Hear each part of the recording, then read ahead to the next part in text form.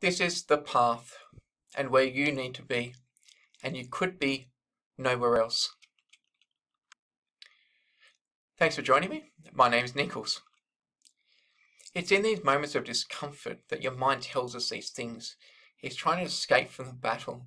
Because in the end, those moments of discomfort is where, although it feels you might be defeated, it's also where the victory is. And your mind seems to try and escape from being present in those moments where victory and defeat, one and the same, are occurring. So what your mind does to try and get away from you, your mind tries to tell you, no, maybe you shouldn't be here. Maybe you made the wrong decisions. Maybe you're on the wrong path. Maybe you could live a life that doesn't have this level of suffering. This is all lies for various different reasons, but most importantly, you are only ever going to make the decision that you're making because you're now a different person thinking differently, but you would only ever make that one decision. The universe only could have ended up that one way.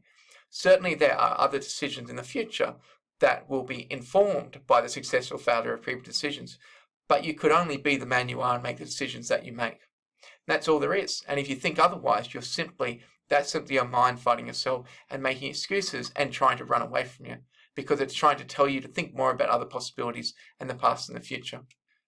Blaming yourself for those decisions and say, oh, I shouldn't be here because those bad decisions were made, you're basically blaming someone else. You're absolutely right. You wouldn't make those decisions, but you're not the same person. You're blaming, it's really more reasonable just to call that a different person. You're not that person. And sure, you might have to make up for the mistakes that person made. There is a sense of personal responsibility. But beating yourself up about the decisions, or even just taking into account or feeling regretful about decisions that you made when you were somebody else, doesn't make any sense.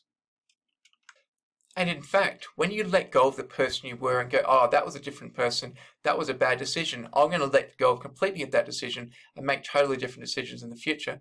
By letting go of who you once were, letting go of that decision and the badness of it or the mistake of it, and really thinking about how you will improve in future, that's how you make the best of those moments, and that's how you make better decisions in the future and become someone else who's more positive in the future. In some sense, we almost might call this a metaphorical death and rebirth that happens every time you make a mistake, every time you let go, every time there's a moment of I guess, where you realize that you've made a mistake, a thing that you think, oh, I should have done something different. Every moment that happens, that in some small way is a metaphorical death and rebirth that occurs, I guess, in ego or in some fashion. And returning back to this pain that's often driving this in the present moment, this pain is fine. This is just a pain of performance in the present moment. There is no way to be the best version of yourself. There's no way to achieve all the goals and dreams that you deeply want to do, the deep, deep things that drive you. There's no way to achieve that other than to be in this edge of performance where you will run into pain a lot of the time. There'll be elements of pain, elements of pleasure. But as Joseph Goldstein and the Buddha says, everything that has in its nature to arise will also pass away. And pain is exactly like everything else.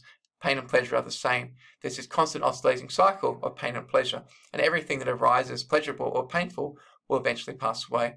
So what you need to do is understand this and keep focused on that goal and keep moving through that goal with discipline, focus, effort, and understanding you are in fact on the right path. You may use experiences of the past, mistakes of the past to deviate and move along the path and make certain choices, but you are only making the choices that you only ever could have made at the time. You couldn't have made any other choices. That's just the person that you were. Great. Well, thanks for listening, guys. I'll see you in the next one. Peace.